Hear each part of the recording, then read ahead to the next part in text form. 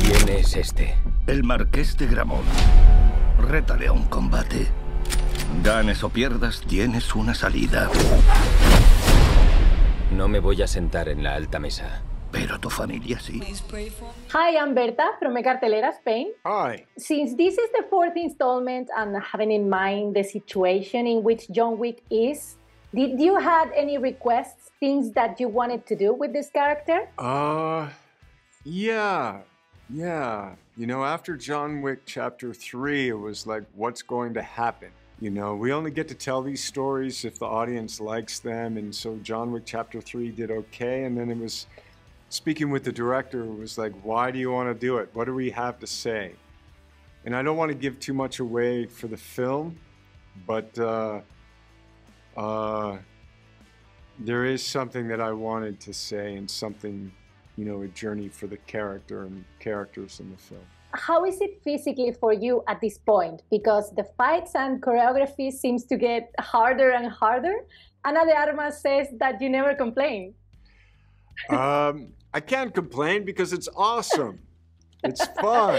It's really so much fun, you know, and I got to work with such incredible artists, and, you know, in terms of, if we just focus in on the action, then like working with Donnie Yen and with Scott Adkins, these are two legends in the action world. And they're not only action, they're such wonderful people, but also wonderful actors. And it was really fun to play together. Talking about Donnie Yen, a man that certainly knows what he's doing. Yes, he does. He's one of the additions to this movie, this great actor. How was fighting against him?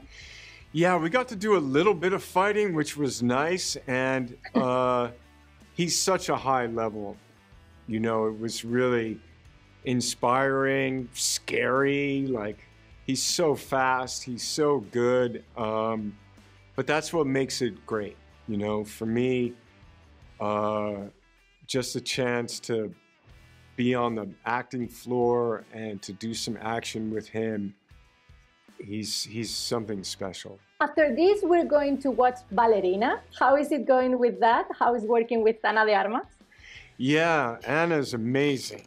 It's amazing. And we had a little fight scene together.